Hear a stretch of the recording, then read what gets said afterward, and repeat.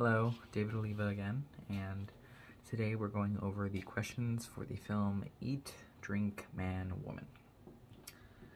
Alright, so the first question here is, how are generational differences displayed through cooking?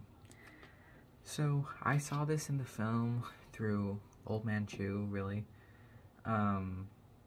He was a big part of it, where whenever he was cooking, it was kind of more meticulous. He knew what he was doing. It wasn't very precise all the time, and if he messed up something, he could make it into something else.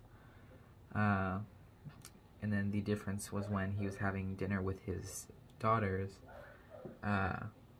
he had to get called in to this huge restaurant that was having a wedding service, and they had to feed all the people. They had messed up cooking the shark tail, and they had no idea what to do. They called him in right when he got there. He looked at the food, thought of something real quick, found the answer, cooked a whole new dish. It's that more thinking mind that he has at an older age and more experience with cooking that allowed him to do that as well. So next up is, how does religion intersect with food? So Chu's second oldest or middle child is the religious one of the trio of daughters that he has, and whenever they have food, she is there, praying, saying grace before she eats. And later, when she has her, she finds her soon-to-be husband, she then converts him to Christianity and involves him with that as well. So that's definitely a mixture of religion with the food that she particularly has. Next is, what is the film saying about modern society and how food moves around it? So I saw this through the youngest daughter. She is a fast food worker at Wendy's, and while in the beginning of the film they showed their father cooking their Sunday dinner, you could see her working at Wendy's, and people are just coming in and out of line, I want this, that, that's it. They're working and they're going through their day, and food is kind of this inconvenience for them, where they have to quickly stop by and get it. That's why there's such a long line there. People need to get in and out real fast to get somewhere else. So it's not really a main focus point in life. It's more of a hazard that they have to basically get throughout their day to survive. Next up is, in what ways do gender roles tie into the location of the kitchen? So I find this question a bit interesting, at least worded, because I kind of took this two ways. With gender roles, it was mostly like the man, the father, who's the one cooking, and the one that's being inside the kitchen as that location.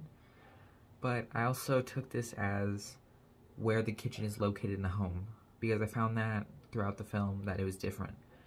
When the father was cooking, he was cooking outside. He was cooking kind of in like a more secluded area from where the dining room is. So it was kind of like a disconnect where he was having his own moment because it was more special to him in some type of way.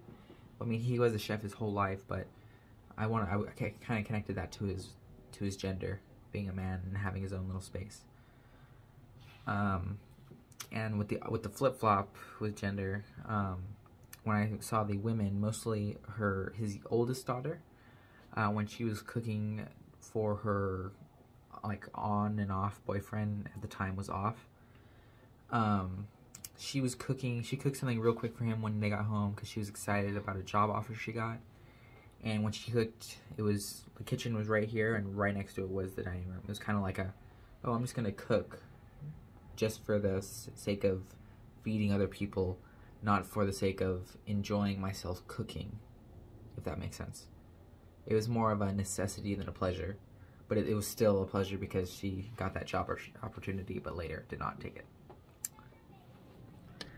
Lastly is, discuss one dish mentioned in the film and its importance to the narrative. So I actually took this to the first food that we actually get to see eaten in the film, which is when the father, Chu, and all his three daughters are there eating. This is before he gets called into that restaurant that he has to help. He makes this ramen bowl. He makes a whole bunch of different things, but this ramen bowl that he had ham in it.